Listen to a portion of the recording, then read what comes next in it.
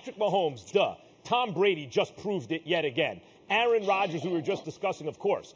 Deshaun Watson is amazing. I would take him over Lamar Jackson. Russell Wilson, still, I'd take over Lamar Jackson. Josh Allen and Lamar just went head-to-head. Lamar's got a great defense. Allen's got more weapons. Allen wins, and he does it in more of a traditional style that we know works. Lamar is trying to prove that what he can do works. It may work, and maybe he needs more help, but we need to see him prove it. And finally, here's the controversial one, I imagine, Justin Herbert. Guys, Justin Herbert is 22 years old. He just played for a coach that was so bad that the coach no longer has his job. They had the handcuffs on him all year. He does have weapons. Herbert has weapons that Lamar doesn't have, no doubt about it. But Justin Herbert, not just the eye test where his talent pops off the screen, with the handcuffs on, right? They didn't really let him do his thing.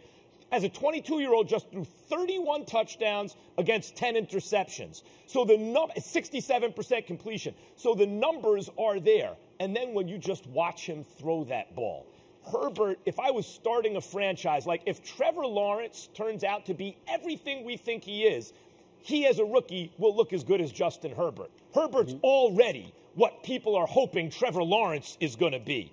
And when I look at Stephen A., you have compared him to who? Dan Marino. I've heard guys on our network compare him to Patrick Mahomes. I don't think he's quite Marino or Mahomes, but it is instructive that those are the names we're using. Those are the 7 guys I would take before Lamar. Jeff Saturday, do you see what I have to deal with? I'm listening to Mr. Cliff, Mr. Ravine, now have Tom Brady as number 2 on the list. This is what I have to deal with, Jeff. I just have to deal. We've heard you. This is what I have to deal with. That's number 1. Hell no.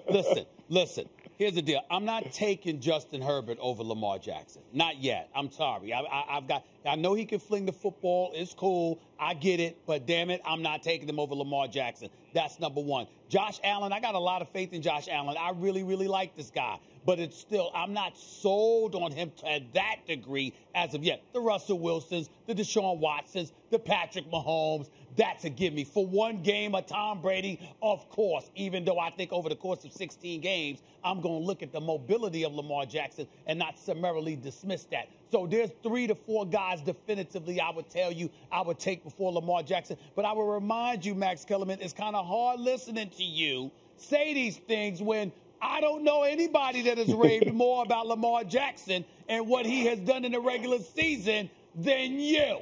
And excuse me, and this is why we saw Justin Herbert. It's not like Justin Herbert and it just showed up. It's not like Josh Allen just showed up last week. You watched them all year, and just weeks ago you were talking about Lamar Jackson. So this is what I have to deal with, Jeff Saturday. I'm a bit confused. A lot of faith in Lamar. No. We heard you. I'm a bit confused, nevertheless, Jeff. But we could talk about Max another day. I'm just going to be of the mindset.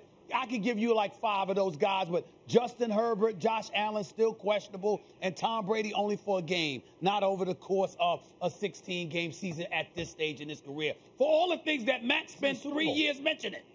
Go ahead, Jeff. Yeah, listen, it was interesting when I was listening to you talk about Justin Herbert, Max. I have the same argument for Lamar Jackson. I feel like he's playing handcuffed right now with the people that they've surrounded him with. I love the run game, the run scheme. I think all of that is fantastic. I think you give him some true weapons. If you gave him what Herbert had with the Chargers in Baltimore, wow, right? Like now it's different level scary. You got 2 dudes who can go take top off and make plays for you and do those things, and then you let him use his legs and make plays that way. Because I think what gets lost in translation of having a quarterback like Lamar Jackson is this.